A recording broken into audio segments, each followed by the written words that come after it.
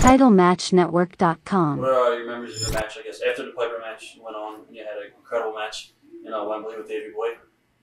Well, the Piper match was like, I started to have these really good pay-per-views. The one with Hennig, the one with Piper. And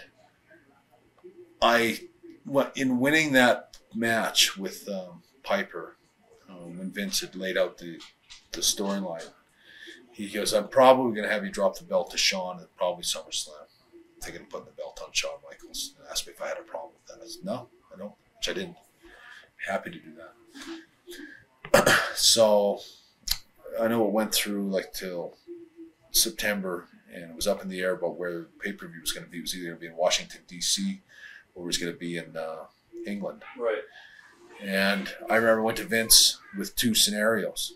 I said, I have an idea for you. I said, and I made it very clear to him that I didn't want to affect things with Shawn. I knew Shawn was the expected guy to get the belt here. Right. I wasn't trying to pull strings or anything like that, or play favorites or anything. But I said, I have two ideas that maybe you can use. And I think it was one of the few. Is that tape? No, it's her team. Oh, okay. It was one of the few guys to ever, I think, come to Vince with the idea. One of the rare guys, anyways, that comes to Vince about dropping a title for somebody else. The whole scenario I laid out had nothing. I had nothing to gain in it, other than the artistic creativity of putting two great concepts together. You can pick which one you want. I said I could wrestle Bulldog in a babyface match in London. They'll tear the house down. I said it'll be the greatest match they ever had, and put him over. And I said I can guarantee you that nobody will ever top it. And he goes, are you positive that? And I said, I'm positive. He goes, what's your other idea? I said, well, there's this crazy match I've been trying to push on you for years, the ladder match. I've been trying to get you to look at it. If you just look at it one time, you can see what the concept is. It's a great match for suspense. And I said, I think I could do that with Shawn if you want. And that's how I could drop the belt to him if you do it in Washington. Right. I said, but I think that's the way. It was just ideas. And he goes, I've never seen one. I told him a little bit about the match. You did one at the house show, right, with Shawn? Yeah, well, that was the whole thing. I said, I told him before I even told him the idea, just so you know. I said, I'll tell you this idea under the promise that you promise me you'll never do it with anyone else. He goes, I promise. So I told him the idea for the ladder match.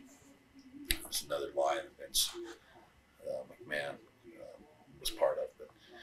But so he said, okay, I want you, and I remember that night, he said, I want to see a ladder match, and I also want to see it in Maine somewhere, Portland, Maine, just to try out. And we were telling Shawn, trying to explain it to Shawn. Shawn had no idea what to do. We went in there kind of, I just wanted to show, it was just the match that's on the tape. If it's out there at all, I think it's on a video somewhere. Yeah, it's on commercial tape. But the thing about it was just a demonstration. We weren't trying, it was like a TV taping. Right. We were just trying to give you an idea what the match is. We weren't trying to kill each other or have this this unbelievable match. It was just a demonstration of see if you like the idea. So I always felt bad for me, that was my match. And I let Scott and Shawn, talk about it like it was their baby. That was ripped off big time. It was not fair that they gave my idea to two other guys that never appreciated it and never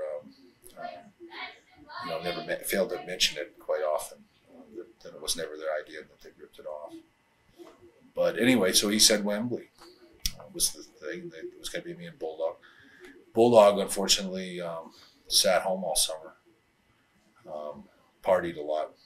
Didn't train. And showed up in Wembley kind of overweight, out of shape, and totally paranoid, nervous about the big moment. I guess he thought he was the next Warrior kind of thing.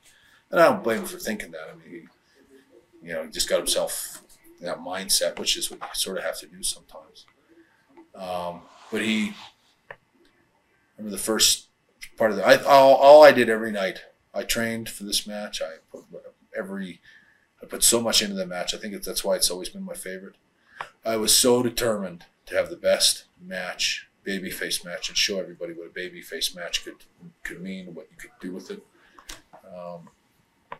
The first 30 seconds of the match, Davey went blank. So I think I had him in a rear chin lock. He goes, I'm blank. I lost. And he almost panicked, which is another reason I always talked about how sometimes me blowing my own horn about how good I am.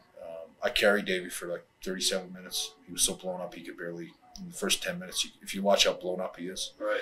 If you watch the last 3 minutes, he's not blown up anymore. That's how I worked with him. He picked me up for a slam. I jumped up all on my own. I did all the work. I worked twice as hard for both of us.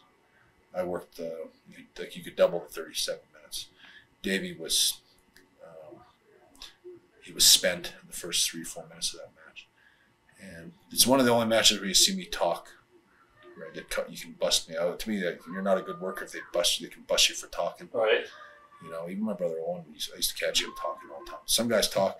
To me, if they catch you talking, that's like a really bad no-no as a worker. Right.